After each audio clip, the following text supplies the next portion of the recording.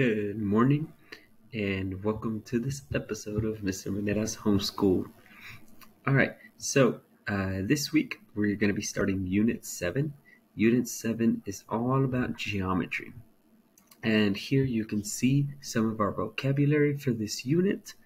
Something very important as degree, the word degree. That is the unit for measuring angles. And I've mentioned this before when we do the warm-up. And the symbol to represent degrees is this little circle. And you'll see some more examples in a little bit. A protractor is this tool used to measure the angles. And again, you've seen this in the warm-ups. It looks just like this. And it goes from 0 to 180.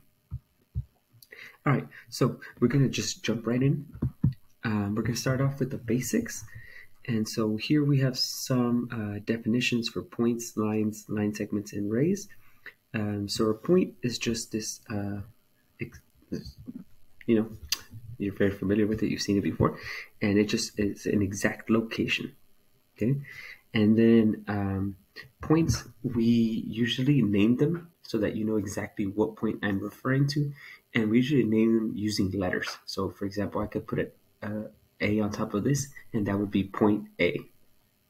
Okay, and so then we have a line, and so a line is just like this. So it has an arrow and an arrow on the other side. So these rays goes in both directions, and so that tells me that it goes on forever in both directions. So a line goes on forever in both directions, and we show that by doing this.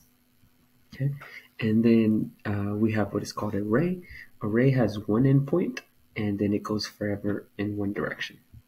Okay, so a line goes forever in both directions. A ray goes forever in one direction. Okay, and then we have a line segment. A line segment is a part of a line, and it has two endpoints. So it ends right there, and it ends right there. And then at the bottom, we have some types of lines. You've heard some of these words before. So parallel lines are lines that go right next to each other, and they never, ever, ever touch. They never cross. They never touch. Okay, so they go right next to each other, just like these right here. And again, they could go on forever, but they would never, ever, ever touch. And then we have perpendicular lines. So perpendicular lines are lines that intersect, but they do so in a very particular way, right? They intersect and they form these right angles, right? They form like these perfect corners. And then we just have lines that cross, that intersect, just like this, right? So perpendicular lines are intersecting lines, but they're a specific kind of intersecting lines. They're lines that intersect and make right angles. Okay, and so I'm gonna just keep going. And here, this is what I was telling you. So point looks just like this, and we could name them by putting a letter next to it, on top of it. So here's like the point A. Okay, then we have a line segment. Remember, line segments have two endpoints, and the way you write the symbol for a line segment, for example, this one A B, it's just like this, A B, and it has a line like that. Okay, a ray. For example, this one has point A, and then it has a ray going to B. This would be AB. And you can see here it has the arrow on one side because remember, a ray goes forever in one direction. And then a line, remember, a line goes forever in both directions. So you have AB, line AB, and it has the arrows on both sides. Okay, now this week we're also going to be talking about the different types of angles. Okay, and so here we have the 4 types of angles. Let me see if I can make it a little bigger. Okay, so we have, we have a, let me zoom in. Here we go. So we have a right angle. A right angle is measures 90 degrees, 90, and it forms like this perfect corner. Okay, so right angles, you see them everywhere, right? It's like the corner of your paper. The corner of your paper is a perfect corner that is a 90-degree angle.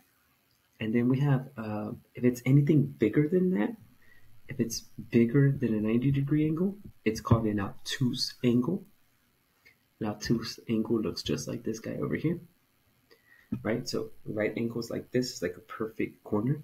If anything bigger than that is obtuse. Now, anything smaller than that, it makes something called an acute angle.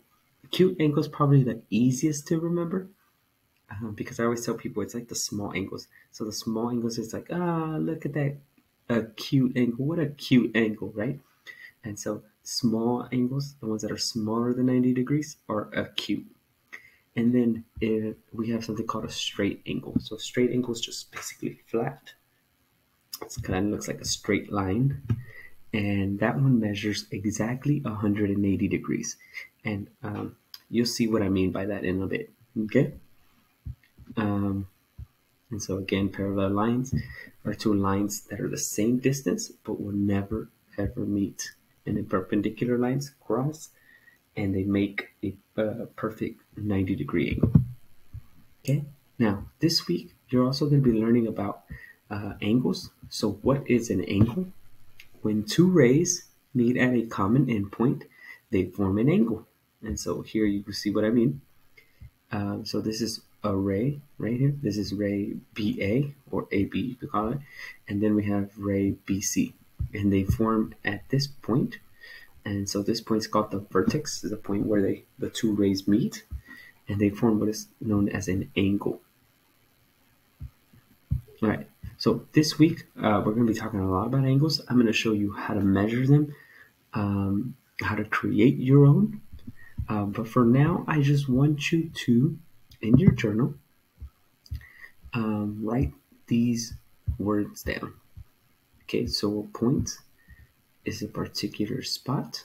Again, you can feel free to pause the video and write, and then just play and pause until you have all of these down. Okay, so a point is a particular spot. A ray has a point and extends endlessly in one direction, so it goes forever in one direction. A line goes endlessly in both directions. Again, it goes forever in both directions. And it again has an arrow on both sides. And then a line segment is has two endpoints. So a line segment goes from point A to point B. And that's all you have to write for today. If you want, you can also go ahead and draw the angles, but we will talk about those a little bit more tomorrow. Okay? All right. See you tomorrow.